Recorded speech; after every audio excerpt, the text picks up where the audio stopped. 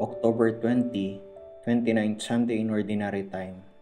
A reading from the Holy Gospel according to Luke. Jesus told his disciples a parable about the necessity for them to pray always without becoming weary. He said, "There was a judge in a certain town who neither feared God nor respected any human being. And a widow in that town used to come to him and say, 'Render a just decision for me against my adversary.' For a long time the judge was unwilling, but eventually he thought, 'While it is true that I neither fear God nor respect any human being, because this widow keeps bothering me, I shall deliver a just decision for her, lest she finally come and strike me.'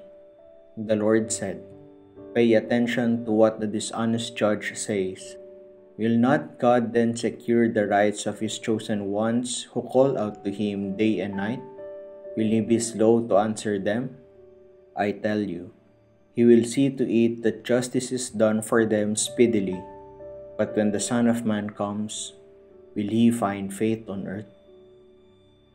The Gospel of the Lord. Persistent prayer. Jesus tells His disciples to pray always without becoming weary. They should not be discouraged if God seems not to be listening. Praying constantly is not an exercise in futility but of living faith. God is infinitely better than the wicked judge of the parable who gives in to a persistent widow for his own comfort.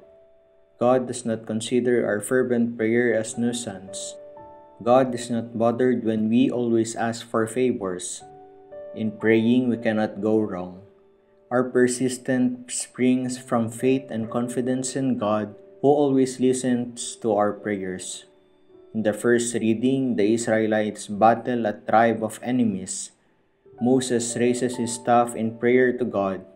When his hands grow weary, Aaron and Hur help keep his hands upraised till victory against the Amalekites is complete.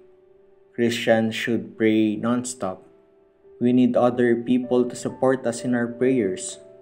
We pray unceasingly and painstakingly to obtain our petitions and to sanctify the things granted to us. God can make us win over our enemies who hinder our journey toward heaven.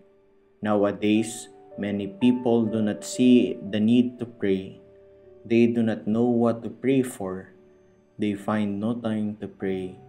Simply, they have become too secularized.